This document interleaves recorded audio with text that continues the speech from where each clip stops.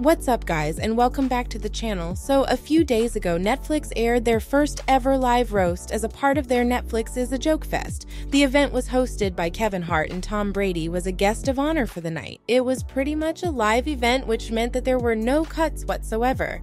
It was attended by many celebrities, but the one I want to talk about is Kim Kardashian because she got the most negative reaction from the audience, which further reignited the conversation about how a lot of people just can't stand the Kardashians anymore. I mean, at first people really liked them. They liked their products and their TV shows, but I will say, as the years have gone by, people have gotten tired of the constant media stunts, pointless businesses, and just the fact that they have become so out of touch with what's happening in the world. So yeah, Kim attended the Netflix live roast of Tom Brady, and I guess it's safe to say that any chance people get to roast they will take it and make the most out of it. I mean, the event wasn't even about her, and yet she found herself being the center of a few jokes. The one that everyone is talking about comes from Tom Brady himself saying that Kim was nervous to be there last night, not because of having to get up on stage, but because her kids would be under the care of Kanye.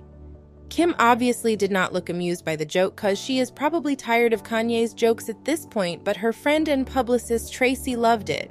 I mean, we all know Tracy is pretty much behind any rumors we hear in the blogs when it comes to the Kardashians.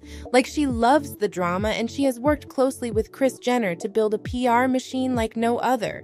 So when it was Kim's turn to get up on stage and roast Tom Brady, Kevin Hart called her up. And before she could even get there, the crowd booed her. She literally couldn't even get a line or two in. It was really bad. The booing only stopped when someone on stage told the audience that was enough, and then she was able to go on and do her set. But you could tell she was not expecting that. So there's been a whole conversation about it online with some people saying that it's probably because of what she did to Taylor Swift.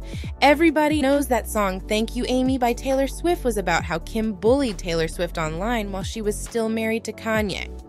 Kim was a guest on Jimmy Kimmel after that song came out, and some people thought maybe Kim would have Jimmy ask her about the song, and she would have some perfectly planned PR answer to follow, but the song was never mentioned in the interview.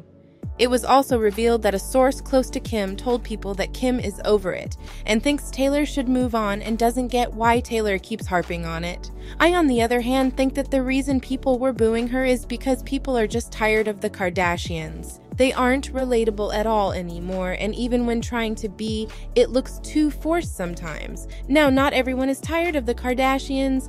She has actually been getting some positive comments on her Instagram, like this person who said, "I really want to give you a hug. You didn't deserve that at the roast." Another person said, "Kim, I think you should sue those losers for their tasteless jokes. You've grown and come way too far for them to say idiotic things like that. I love you." And someone on TikTok also said, "I feel bad. She really was a good sport. I don't think she deserved that much booing, and she definitely was a good sport about it."